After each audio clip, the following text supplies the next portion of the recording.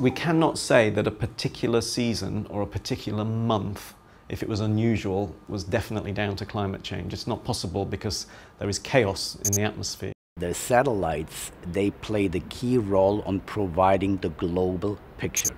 So they provide the satellite data on a very large scale. The first orbit is the geostationary orbit, located at 36,000 kilometers. You look always on the same location of the Earth, but the visibility of the pole is missing. So for that, another type of satellite has been developed. These are the polar satellites.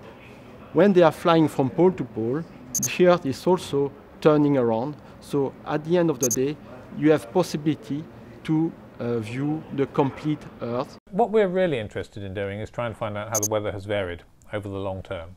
So we know an awful lot about present day weather from all the satellite data and all the other data that comes streaming into the Met Office. But if we have a big storm or something like that, people are going to sit there and say, well, is this just the sort of weather that turns up from time to time? Is this a change in the world? Is this some sort of climate change? So it's really useful to be able to compare weather, particularly exciting weather like storms or droughts, flooding, with historical records. A proof of the change is a long-term, statistically significant change. So one event, one occasion, doesn't really provide that statistical significance.